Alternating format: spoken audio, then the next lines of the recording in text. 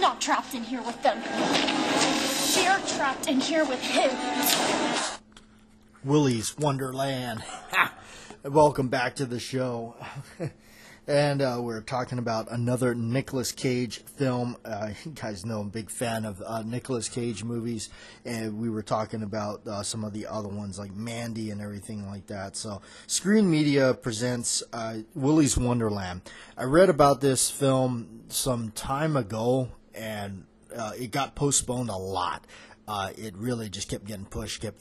I wasn't sure if it was going to go into theater or if it was just going to go straight to a Blu-ray or a DVD or whatnot. So when I finally, I kept track of it. I kept trying to, keep track of it, see where things were going with it and all that. So interesting enough, it finally did have a release date and everything, so I was getting really excited. Of course, with the whole pandemic, it definitely pushed that a little bit. So kept tracking it. When it finally came out, I was just it was available on Amazon Prime for a little while. Well, it still is, but it was available. You could rent it first before you could actually get the hard media of it, the hard copy. I didn't want to do that. I felt like I definitely wanted to own it. So, and I'm glad I held out. And I did pre-order it with Amazon. That's how I got it, because I wasn't going to take the chance of it going over to Target or whatever and trying to find it and then not finding it. I didn't want to get into that, and which I already went through that kind of fiasco. So I pre-ordered it. I got mine for like $22, and it had overnight jumped to $30 for the Blu-ray. You can get the DVD variation of it. So it's I think it's $20 for that one. But anyway, in a nutshell, let's get to it. Willy's Wonderland. It was under a different title, but I think they went with Willy's because there was something with the original title. So it is they classify it under action, comedy, horror. Nicolas Cage basically just roaming around and gets a flat tire, busts his car up or something like that, really fancy sports car. These people say, oh, well, we can fix it and all that, but we don't take credit card, we take cash only. But I tell you what, you don't have cash, we can work out a deal. If you work at Willy's Wonderland overnight, clean the place up, in the morning we'll have your car fixed. Seems kind of strange. Now, the other thing that's strange is this.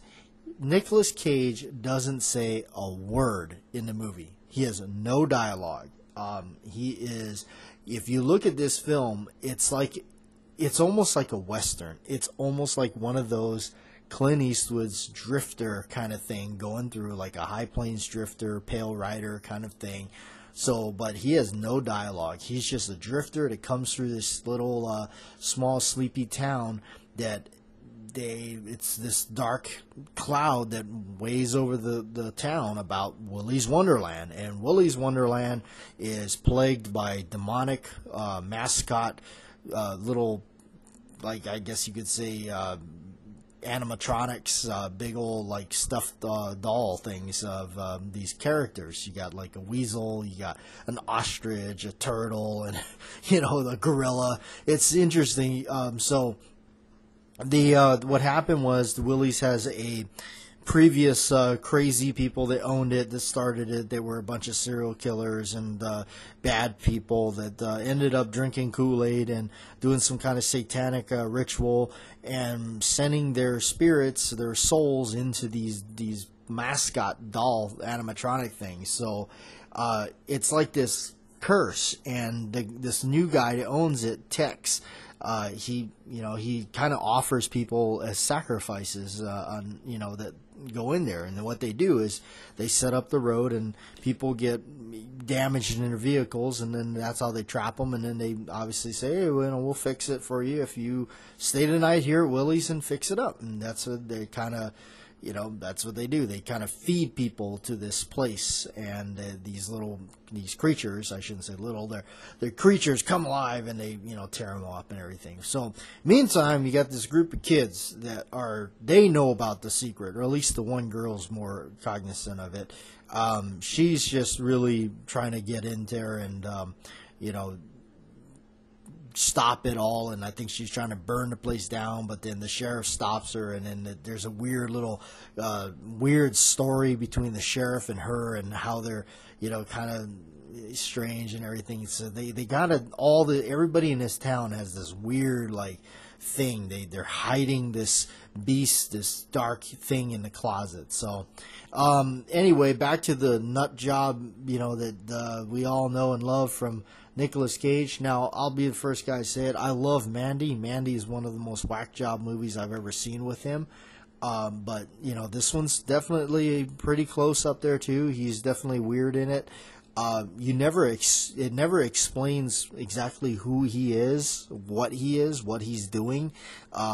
He has this timer on his watch, and every so often when it goes off, he has to drink these interesting looking energy drinks that are clearly just you could see the prop house was just, they made this stuff up on their lunch break with the label. So, but it's kind of strange. He's got to drink the drink, and then he goes and plays the little pinball machine until he either finishes the drink or his buzzer on his watch goes off again, and he's done. He's ready to go. So he goes back and he's cleaning up places, and then he's battling these animatronic mascots. In the bathroom, he's fighting them off, and he's really working them over. I mean, he just absolutely goes crazy. Now, one thing that I thought was interesting is, unlike Mandy, where as he's brutalizing these things and going through, as he gets soiled and dirty with all the animatronic blood, per se. He cleans himself up, gets a new shirt, which he's wearing these Willy's Wonderland T-shirts through it. So he changes it, it's almost like a whole new level. It's like a level like in a video game or something. All of a sudden it ends, shows him putting a new shirt on. He's all cleaned up again. His hair is fine again, and he's just back cleaning. And then another one tries to take over and kill him again. So it's just strange.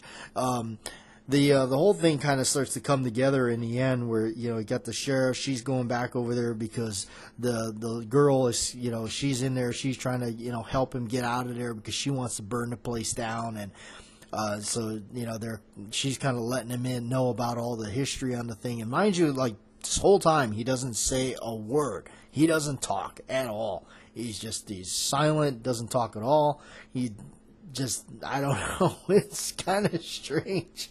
I start thinking, is he going to seriously go through this whole movie and not say a word? And yeah, sure enough. So, yeah, it wasn't a letdown. I don't regret buying it. If you like these kind of films, I know some people, they totally don't get it.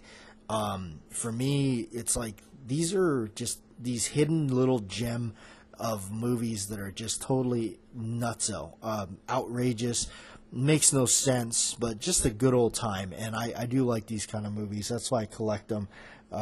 So this one's definitely right up there. If you're going to do the full Nicolas Cage, strange whack job kind of films, I mean, you definitely got to say, you got to put Mandy in there, Color Out of Space, Mom and Dad, and now Willy's Wonderland. So absolutely something to behold. So if you want to go in there and watch this film and watch Nicolas Cage clean up an amusement park kind of thing, and go into urinals and battle a big animatronic gorilla and curb stomp him into the urinal, Willy's Wonderland is probably for you.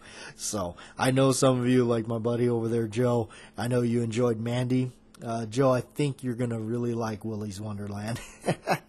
So, yeah, I didn't want to really give away too much of it, but there's not a whole lot to really, you don't really have to use much brain power to, watch it and everything. And of course, it's got its usual yuppie teenagers doing the wrong, stupid things and, getting themselves offed. And of course, you got the one heroic one, and, so there you go. Willy's Wonderland. You got, very strange characters, like I said. And of course, in the end, he has to fight Willy, in other words, the weasel.